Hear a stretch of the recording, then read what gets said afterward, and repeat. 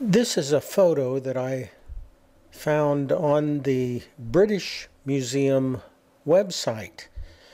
We were recently visiting the British Museum in London, UK, and we saw this Egyptian stool.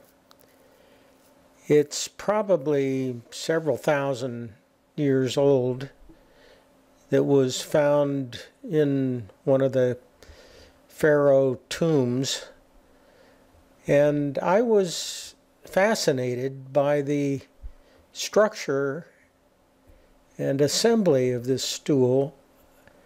It has those shapes in the seat, yet they've accommodated expansion, the wood expansion with the gaps in the slats in the seat. And it looks like there is mortise and tenon joinery, pinned mortise and tenon joinery. The lower stretchers are staggered so that the tenons don't interfere. And also, I noticed these diagonal bracings, which really give the stool quite a bit of strength and sturdiness, and can resist a lot of sway, movement of the stool. So I was very interested in possibly making this piece, reproducing it. And I took a picture while at the museum, but this picture is a better picture right from the museum website. And I brought it in, imported it into SketchUp as a new matched photo option. And let me just show you the perspective setup. I'll edit the matched photo, and now you can see the perspective bars and the origin setup, the red and green perspective bars that I put on here. The photo worked quite well in lining up the blue and the green and the red axis, so I was able then to trace over the photo, and let me just show you some of the, here's a face of a leg, here's another face of a leg, a stretcher, some of these diagonal and vertical spindles, and then this seat shaping I was able to capture by tracing over using the arc and line tools. So what that creates then is this. These are the traced over shapes. They're just groups. And I need to then turn these into components. I have not resized the photo for the full size. In fact, this thing is pretty big. If I just measure here, that's like 91 inches tall. Well, that's okay. I'll work with this model at this extreme oversize, and that will help me during some of the intersections that I have to do in these complicated shapes like this seat. So from this then, I took these little faces and started to make the components. For example, making the legs. Here's the face that was traced over, and then I pulled these things into and rotated them like making a cabriole leg, doing the intersection, and then ending up with a component like that, with a little bit of a taper, and then this little hook on the top edge there. And I've got a leg component. Well, then I started to tackle the seat.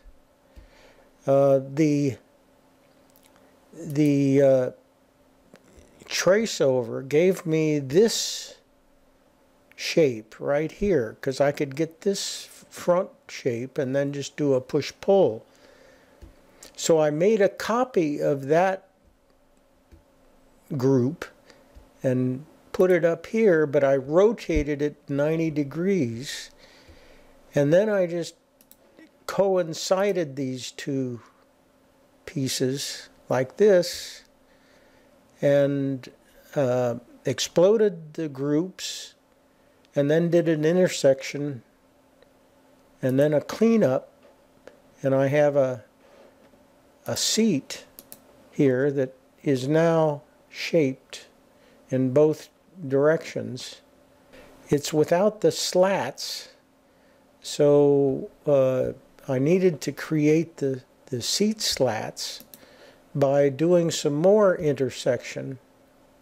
Way that I made the slats by setting up a line and breaking it into its number of segments, and then I created these rectangular cutting shapes and cutting planes, and again did intersections to cut all these individual slats. Of course, there's really only 3 unique components in here, because several of them are just copied and mirrored.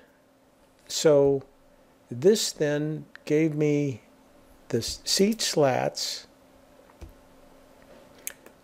that are shown here, and then I needed to also create the long rails at the top, which are the same width as the slats. So I again created these rectangular cutting shapes and did the intersection. And now I've got a seat with all these different parts, but I don't have the gaps for expansion and contraction that are needed. So again, I trimmed each of these slats with those same kind of cutting rectangles as shown before, and then I also, so I've got gaps now, but notice that this assembly now is the full assembly, and it's only 18 inches high. So I have resized the model, but obviously I didn't resize this model, otherwise it would have resized the whole, everything in the model. But it was good to have a larger size when doing all these intersections. Prevents these little small facets and gaps in the models. So then after doing all that intersection work, I was able to then resize the model down to its real size, which is 18 inches high. So I just used the tape measure tool and clicked on the leg here, and it said 90 some inches, and then I just typed in 18, and it asks, do you want to resize the whole model? And I said yes, and so it resulted in everything in the model being resized. So that means all the thicknesses of pieces, for example, these rails are now they're actually 5/8, I think. Well, it says 9/16. So then the next step, after getting all the pieces sized and connected, I began to create the joinery. That meant mortise and tenon joints. So the top of the legs have a little post that goes up into the upper rails here. The seat slats go into, are tenoned and go into mortises that are in the upper rail. And that's going to be a difficult connection.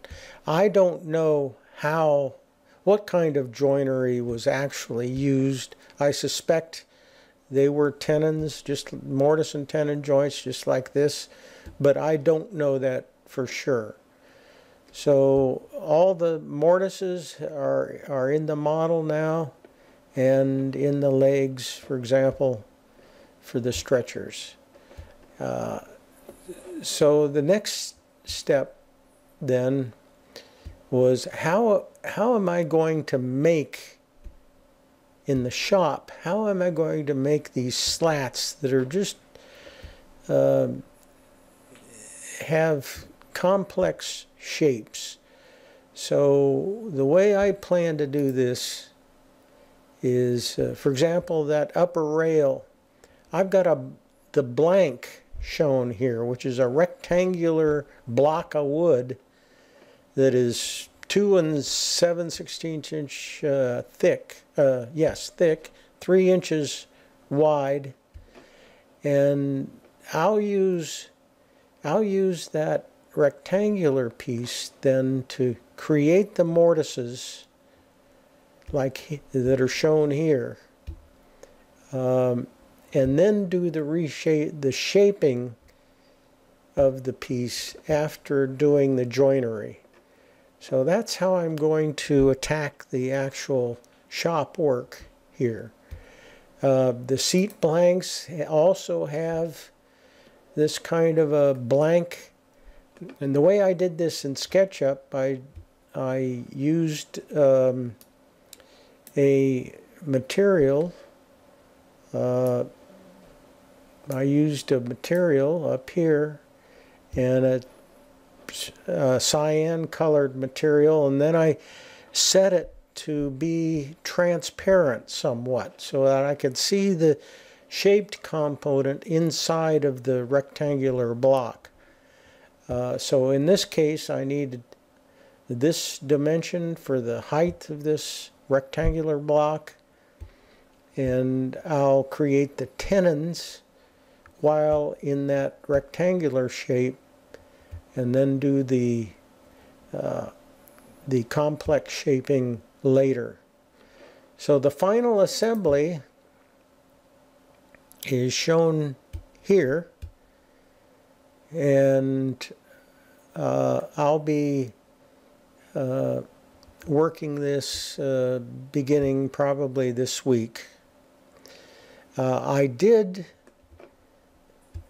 want to use a recent shaving horse that I built recently, so I actually used some fresh cut green wood collected on the site here, and I'll show a picture of that resulting interpretation of this stool in that green wood.